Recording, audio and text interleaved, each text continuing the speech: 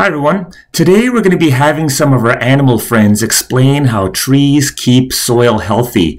And we're going to be using Scratch to help us explain. And hey, if you're new to coding or if you're new to Scratch, please check out my YouTube channel at Pecaranio. This will get you up to speed really quickly on how to code and how to use Scratch. And I suggest that you follow me because I'll be uploading videos regularly. Anyways, let's get started. So I'm already at scratch.mit.edu there. I'm going to click the Create button because we're creating something brand new today. If a tutorial pops up, you can exit the tutorial because I'm doing a tutorial today. You can also say goodbye to the cat because we're going to be using different sprites and backdrops. So first I'm going to get a backdrop. So I'm going to click way down here. And the one I'm going to use is the forest backdrop right there. So I'm going to double click that. I'm also going to get a whole bunch of tree sprites to make it look like a really lush and real forest. So I'm going to go down here, get a tree sprite. There's a couple to choose from. I'm going to use this one. I'm going to get another one and another one and another one just so it looks really nice. Let me go get again. Sorry about the delay. There we go. Let me get one more and we'll be done. Good. There we go. So it's going to move them around a little bit so it looks a bit better. You might want to make them a little bit larger. You can by clicking on the size button. See, these trees are all 100%. I can make this a bit bigger. Let's say 130%. There we go, like that. So you can change the sizes of your trees. Now I'm going to get some animal friends. And the first one I'm going to get is a fox. So I'm going to go down here and look for the fox sprite. So the fox sprite. Did I pass him? Yep, right there. Fox. Good. I'm going to put the fox way down here. Now I'm going to code the fox so that when someone clicks on the fox, he changes costumes. Because look, he's got 4 different costumes. I'm going to click on the costume button. Or 3 different costumes. There, there, and there. So just so it looks like he's busy and active in our forest. So look what I'm going to do.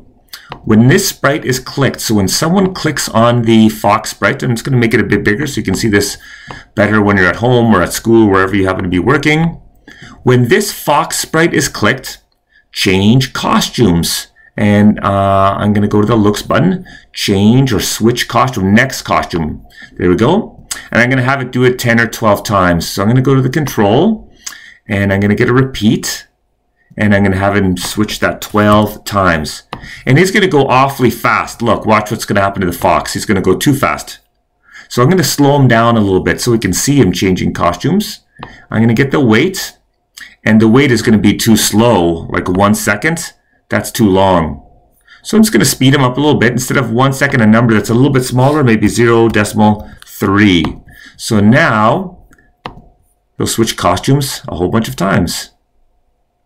Perfect. And then he's going to say something. So watch. I'm going to go to the looks button and then grab the say right there. And he's going to give us a fact about how trees help the soil. So for example, I could write down trees absorb rainfall, which is important for soil. And I'm going to have him say that for 4 seconds because not everyone can read that super quickly. So look everyone, when someone clicks on the fox sprite, he's going to change costumes 12 times, and there's going to be a little bit of a wait, so he doesn't do it too fast.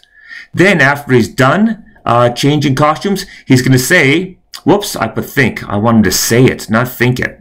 So say, whoops, my mistake. I'm going to get rid of that. Say, trees absorb rainfall. There we go. And I'm going to have him say that for 4 seconds. So green flag, click on the fox. He's changing costumes, and then he should say, trees absorb rainfall. Fox is done. And now I'm going to go get another one. I'm going to go get, let's say, a butterfly. And I'm going to code the butterfly exact same way. I'm going to move him up here. I'm going to make the butterfly a little bit smaller. It shouldn't be that big. Maybe 40%. There he is there. Perfect.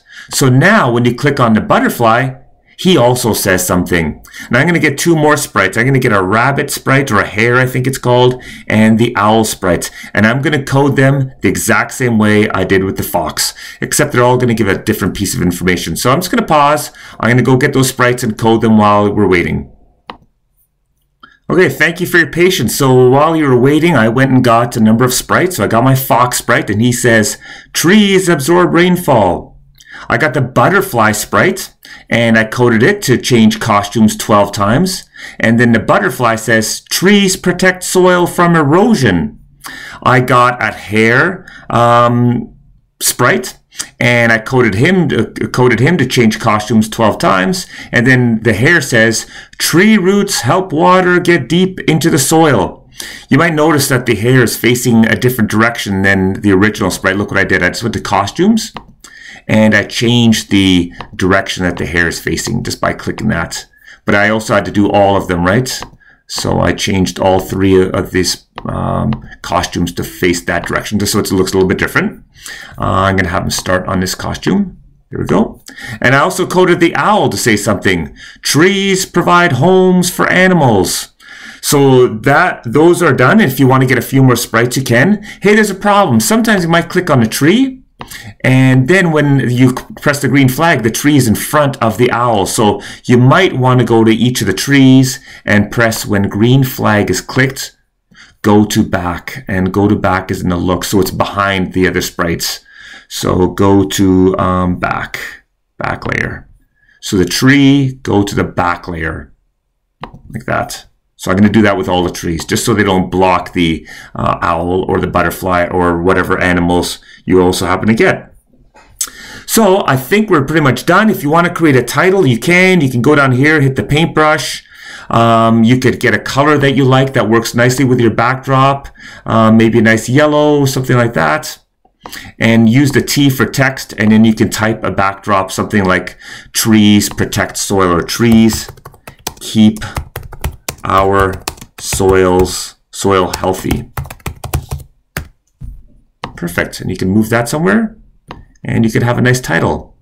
So I think that's our project for today. I hope you enjoyed that one, and I look forward to seeing you at our next activity. Thanks. Have a great day.